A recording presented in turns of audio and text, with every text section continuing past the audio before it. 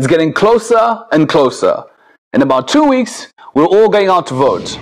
The campaign has been really long and it has been tough. And this week, we take a look at how President Emmerson Mnangagwa has run his campaign. We want to look back at his campaign and how he could win this election. Now wait a minute, calm down. Before you all throw away your phones, listen. In our next episode, we're going to look at Nelson Chamisa. We will look at how he has run his campaign. We will talk about how he too could be declared the winner come July 30. This is how close and unpredictable this election is going to be. But today, let's look at how the president has gone about it. ED has definitely campaigned differently. No widespread violence, none of the intimidation we used to see in the Mugabe days. Instead, what Mnangagwa has done is to switch up things on the campaign strategy. He looks like a guy who knows his limits. He's not the best speaker. He's not the most charismatic politician we've ever seen. He's more of an organizer than a campaigner. So he's played to his strengths in this campaign. This is what ED has done to win. First, he has worked to reorganize and rebuild the party structures. Remember before November, ZANU-PF had dismantled its district coordinating committees, the DCCs. These committees used to organize the party at the grassroots. By making sure his party is organized at cell level, Mnangagwa put his campaign on a solid footing.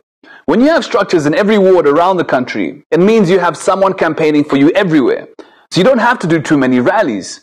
As a result, ZANU-PF has fielded candidates in every single ward.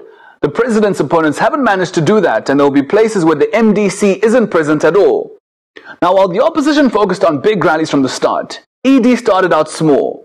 Small meetings, district by district, building up to major rallies. He set up cells that match every polling station. ZANU-PF made sure that members are registered to vote. On election day, they're going to all go out to make sure that every single supporter comes out to vote. And despite what the law says, ZANU-PF is still organizing traditional leaders behind ED and his candidates on the down low. Now, if you know how most rural areas work, this is a big play. These guys run communities. They command respect. So ED did not just focus on gaining new votes, it was also about retaining the old ones. ZANU-PF has been working overtime to make sure ZANU voters stay ZANU voters. The war vets, the Chimbwidos and all the other groups were mobilized. But Mnangagwa has done more. Here's another thing he's done. He's also sold himself as the stability candidate. He's positioned himself as a statesman. This has appealed to some voters that traditionally didn't vote ZANU-PF. This way, he got a lot of big money behind him. Never before have we seen ZANU-PF spending this much money on a campaign. The cars, the buses, the party regalia, all those massive billboards, the big money spent on big media campaign, all the donations we saw at rallies. We don't like to say it out loud, but it's a fact. Big money does win elections. This happens everywhere in the world. As an incumbent, ED has the advantage over his rivals. He has access to state resources, so he can fly from one rally to the next.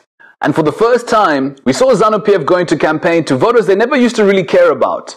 The Muslim community, the colored community, the Asian community, even white farmers. But while trying to recruit all these new voters, ED made sure he kept the ZANU-PF base strong.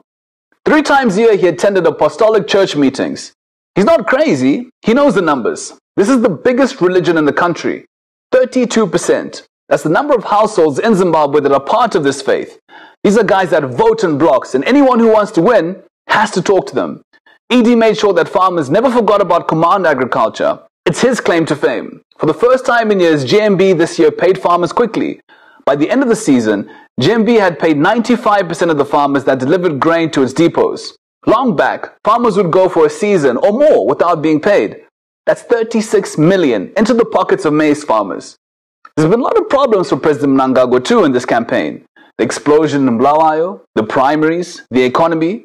He has been on an aggressive re-engagement drive, bringing Zimbabwe out of isolation, charming international investors with his pitch. Zimbabwe is open for business. The question is, has he done enough to make sure that all of this talk of billions in re-engagement makes sense to vote on Mandarwin or Gwanda? He'll be confident that he's done enough work. Reorganizing his structures, making sure he secures ZANU-PF's traditional voters base, the state resources at his disposal, votes of confidence from the international community, the support of big business, making sure traditional leaders and big churches are behind him, keeping farmers on his side. In 2 weeks, he may get what he has always wanted, his own mandate as President of the Republic of Zimbabwe.